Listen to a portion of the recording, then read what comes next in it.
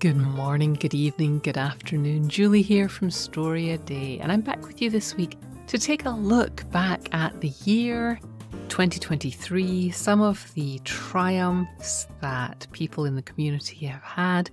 I obviously don't know all of what all of you have been up to. I do have a more close relationship with the StoryADay Superstars, which is our group that meets.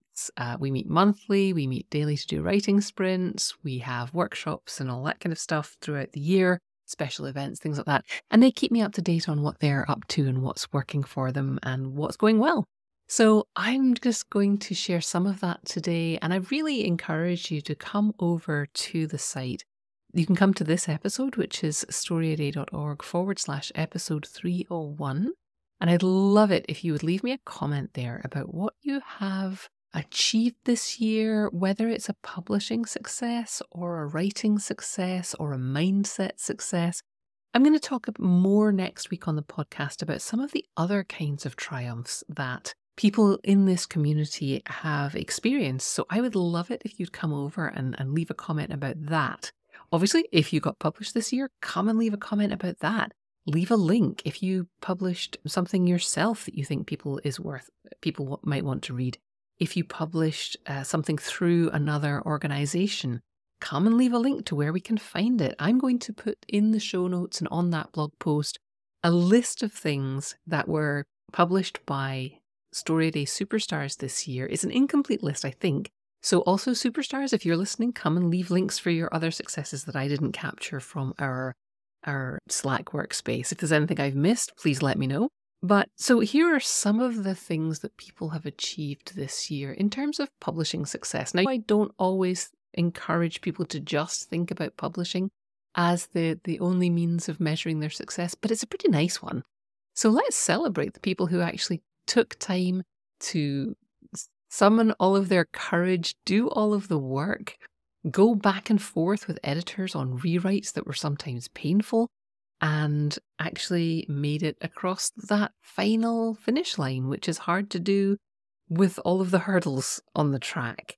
But first of all, I'm going to start with those ones that have reached that point, and then I'm going to talk a little bit more about some of the kinds of things that we're also celebrating, and I'll invite you to leave comments, and I'll revisit those ones next week.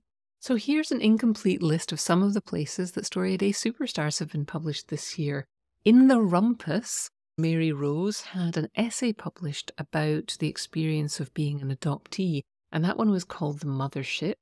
Laura Porter had a flash fiction piece published called Elixir, and I didn't write down the title of the place where it was published. Apologies about that. I'll put the information on the blog post. Monique Quierier had a piece in one of the Bikes in Space anthologies.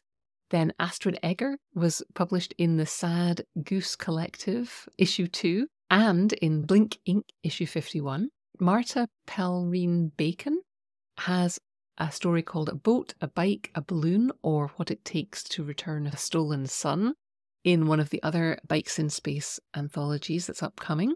Peyton Ellis had a story that took a while to find its home, that really finally found its home in Pilgrimage magazine. It was called Bones in the Road, and I know we were all proud of Peyton's perseverance in keeping that story, which was a really special story for them to finally find its home. So that was a happy day for everyone when we heard that had found its home. One of our newer members, Walter Lawn, had an essay about 9/11 published in Heartwood Literary Press called Naming the Dead, which was an incredibly touching piece. Astrid Egger got another story published called The Unguarded Moment in Active Muse. Neha Medorata released a collection of short stories for city lovers called Death Chips and Love Fries. Robin Stein, Make a Wish, published in Fiddlehead Folio. Monique Quiérier's story From Nothing was in the sci-fi queer anthology Rise. Fallon Brown released 2 romance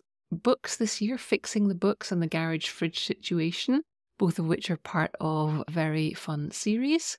Neha Medorata got a Reader's Choice Award from Short Fiction Break for The Warrior, Defying Time and Space, and was longlisted in the Wingword Poetry Prize for The Painter Must Be Going Nowhere.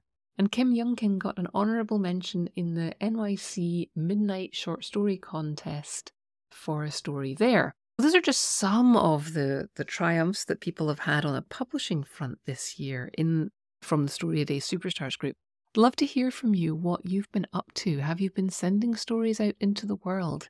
Some of the other things that the Superstars were celebrating were things like having the courage to actually press submit on a story. That got a huge cheer from the whole community, because that's one of those things it's really hard to do. We all want people to read our stories, but on the other hand, it's terrifying, the idea of having people read our stories.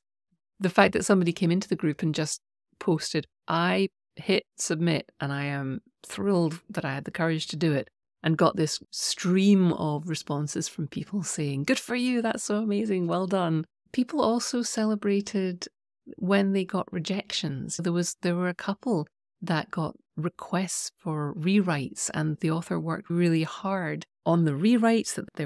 It was a real learning experience for them, and ultimately the story ended up not getting accepted. But each of them, the people I'm thinking of who commented on that and who got A, support from the community to help them with those rewrites, and B, got a huge amount of support throughout the process, and when they were freaking out about it's taking so long, and which we all do, they got so much support around that. And then of course finally when it came back that the submission had not been ultimately accepted, there's an outpouring of love from the community. But both of those writers said they learned so much by going through that process, and ultimately feel like the story was stronger for having made the changes. And they, as writers, are stronger because they now know what it's like to do that hard work. We all should be doing that hard work. Sometimes it's easier to do that when you have the carrot dangling in front of you of maybe they're really going to accept this thing. So being forced to do those rewrites with the potential prize of publication can sometimes make it easier to do the hard work of doing the rewrites. So if you're struggling with rewrites and wondering why you're finding it hard to do them, remember, it is just hard to make ourselves do work on spec. And it's still hard when you have the possibility of publication at the end of it. But it's just one of those deadlines. You just can't stop at that point. You just have to keep going forward. Or at least you could stop and just not do the revisions. But these writers in the community did not stop. They persisted, and now they have a much stronger story and a much stronger sense of themselves as someone who can persist. So huge congratulations to those writers. Also to other writers who posted in our group that they got rejections the other end of the experience, form letters without even their name on it, and things that had been sitting in a queue in Submittable or wherever for quite a long time, and then you can get your hopes up when they're holding on to something for a while.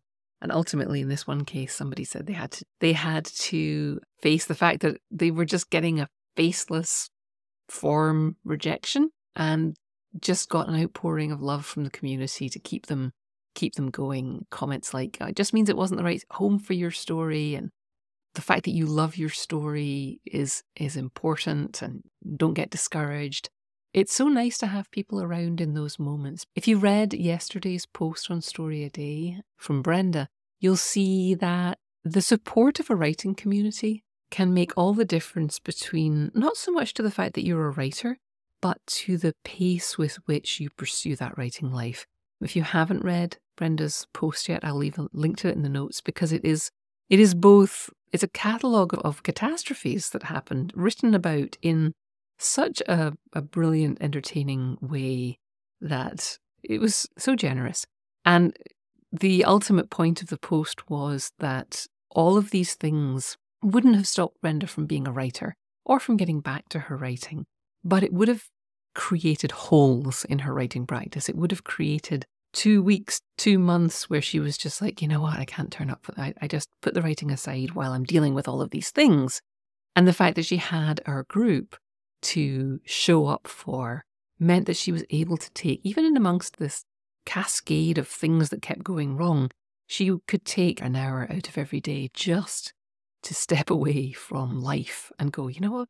I'm going to turn up for my writing. I'm going to turn up for my writing. I'm going to do a little bit. I'm going to get my energy back from doing my writing and keep going. So I do highly encourage you to go and read Brenda's story. Other kinds of things that people shared in our Triumph. We have a thread in our Slack group, in the StoryADay Superstars group, which I call Triumph, which is about, just helping everybody to submit anything. Somebody posted that they were finally done with the rewrites for their novel. Hooray! Somebody else posted their triumph of the week was that they had opened up a novel that they had written years ago and hadn't really looked at for a couple of years, and discovered that they really liked it and they really liked their writing, which I thought was just an absolutely lovely thing to celebrate. And it gives everyone so much courage and hope, because sometimes when you're in the middle of writing something, you've no idea if it's any good. And to come back to something that you've written a couple of years later and go,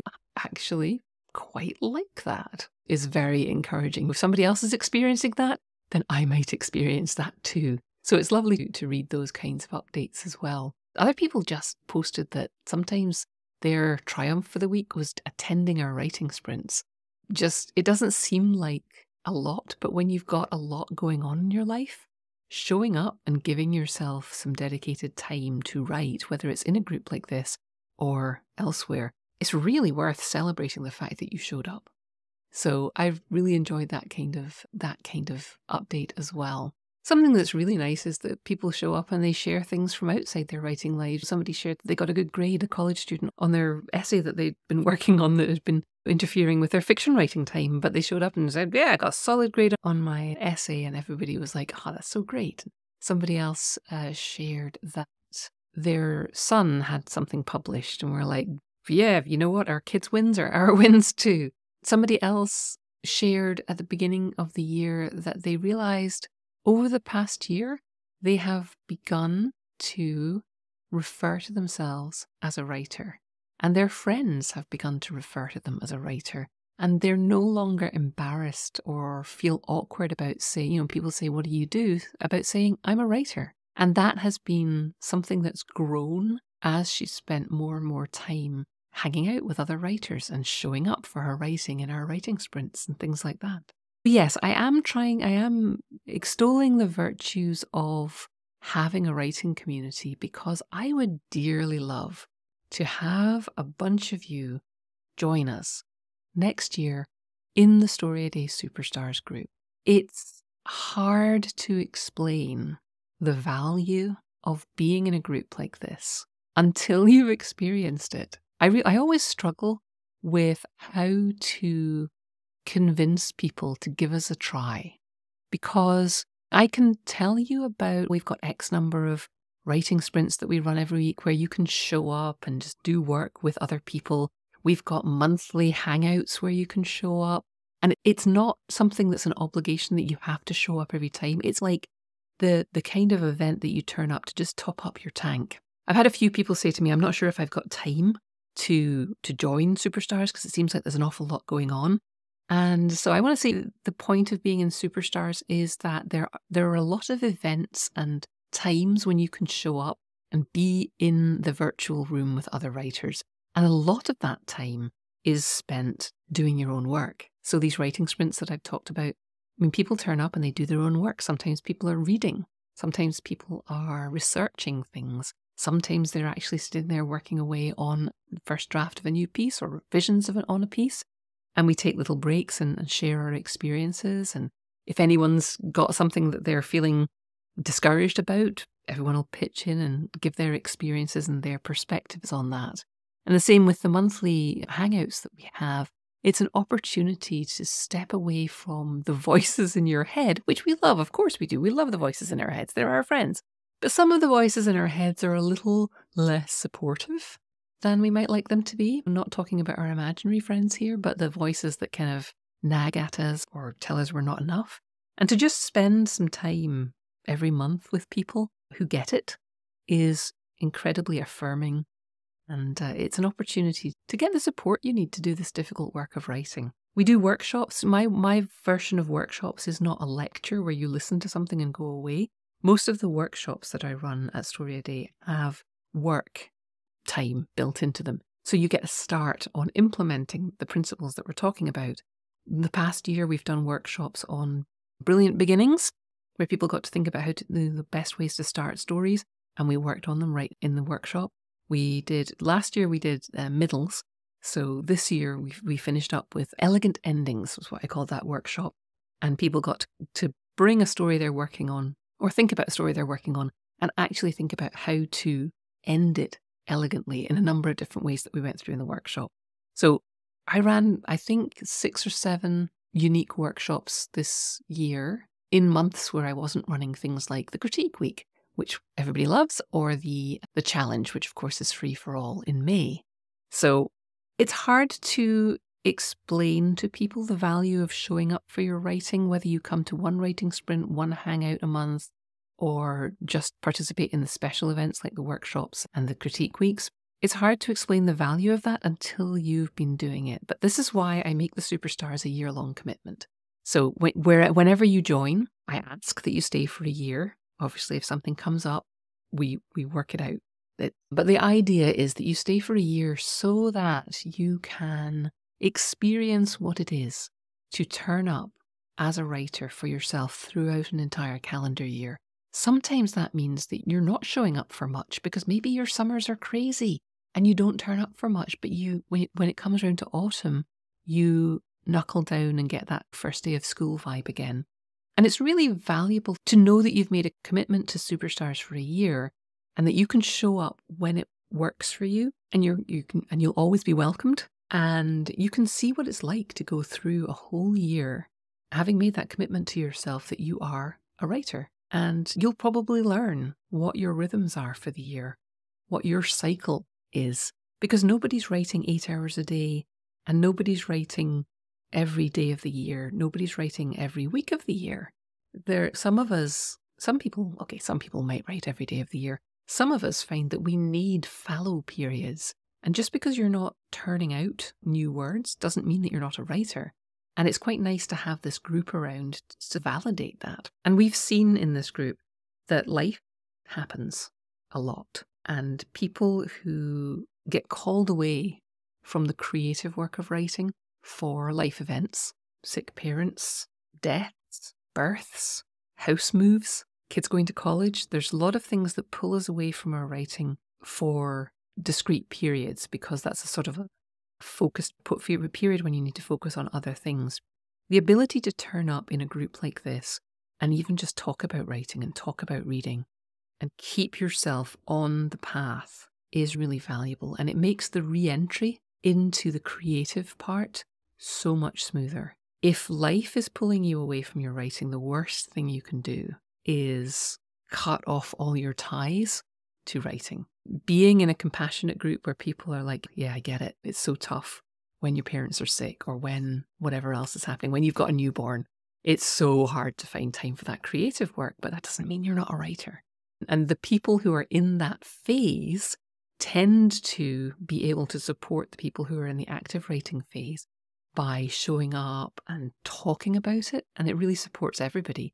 Or by telling us what they're reading at the moment, what they're finding out there in the world to inspire them. And just watching people persevere and show up as writers is inspiring to everyone, no matter what phase they're in. Like I say, it's really hard to explain the value of a group like this, but I'm hoping that showing you some of the publication successes this week and talking about some of the other things that get commented on in our group when people show up and want to celebrate their successes week after week, I'm hoping that will encourage you. So if you are looking for something to bind you closer to your writing in the coming year, I am opening up the Superstars group again today, and I'm going to leave the registration open over this festive period and right up until we do our first hangout meeting in January, which will be on the 7th of January.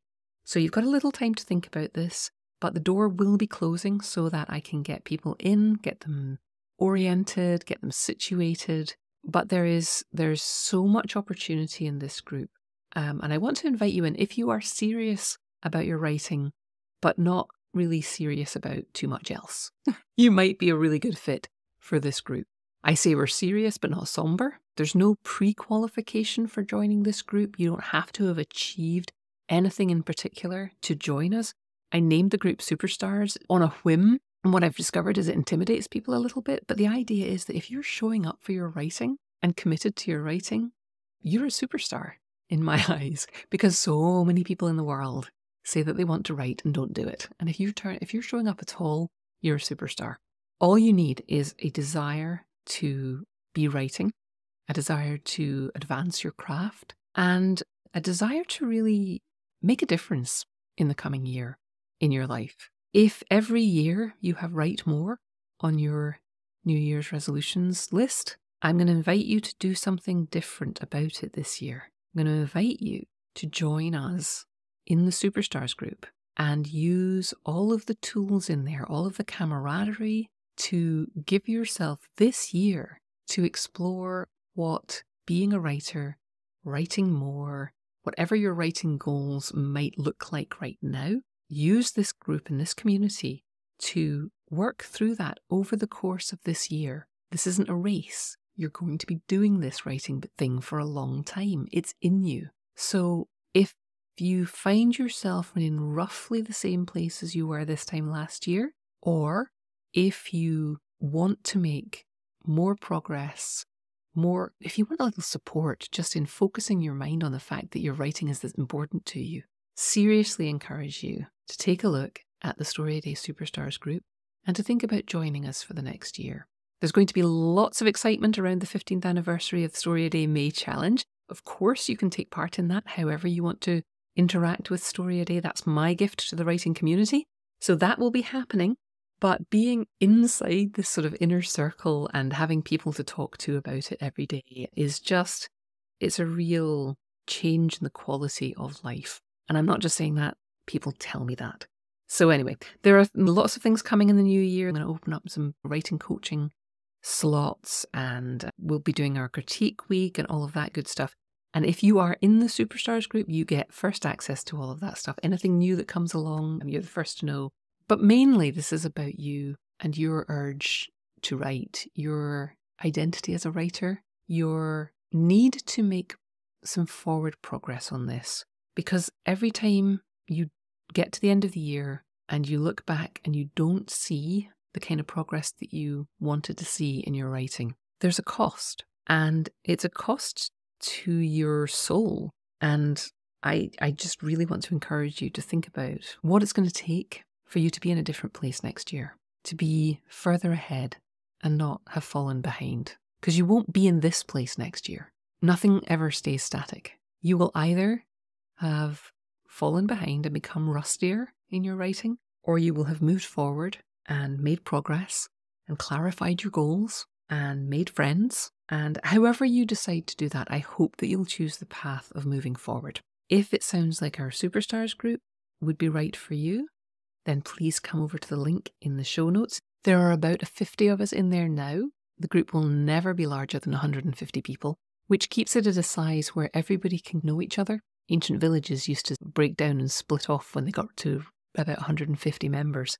So that's the absolute maximum that will ever be in this group. I'd like to invite 50, 75, 100 of you to join us for this next year as we celebrate StoryADay's 15th round in May, and as you celebrate this unique opportunity to be this version of yourself for the next 12 months. What are you going to be like 12 months from now?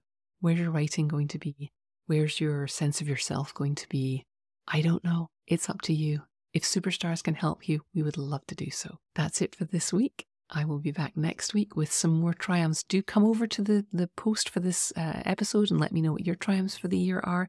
And again, if you're interested in Superstars, that link is in the show notes. If you're listening on your phone and you're not driving, why not? Click on the little I for information in your podcast app. Take a look at the show notes, click on that link and investigate anything there that seems interesting to you. Have a great creative week. And of course, keep writing.